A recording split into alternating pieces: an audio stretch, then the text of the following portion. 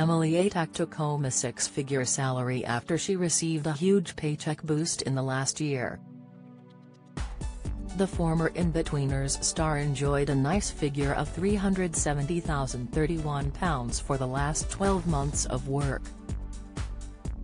The actress and comedian, 33, runs a firm with her sister Martha called Twin Soul Limited that banks the cash from her TV work. In the past year, Emily has worked on multiple programs including her own documentary Emily Atack, Asking for It, and Who Do You Think You Are? In the company's latest account paperwork, Emily earned around £400,000 for 12 months up until March this year, which was up around £100,000 and from the year before. Emily withdrew funds of £187,531 and a loan of £182,500 from the firm. Her sister Martha had an undisclosed wage as well as £3,080 of expenses. The TV personality's firm has cash deposits of £445,892, which is up from £278,278 in the previous year. Emily could see an even higher salary next year as she is set to take part in a new Disney show. The actress was spotted with a whole new look as she transformed into a star from the 1980s for David Tennant's new Disney Plus show.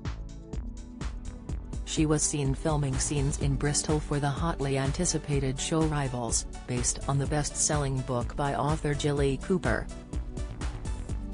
During one scene which took place on the red carpet of an awards show, Emily had her blonde permed hair piled high on her head, which complemented her shiny retro black and gold outfit. Wearing a black and gold print bolero, the rest of her outfit was perfectly 80s, as she rocked a gold corset teamed with a black and gold brocade skirt, and matching gold heels. She strutted down the red carpet, which was located outside a Bristol city centre hotel, alongside her on-screen love interest Oliver Chris. Her co-star David, who plays Lord Tony Baddingham in the show, was also seen during Emily's scenes in Bristol, and Motherland star Oliver was briefly spotted alongside Emily.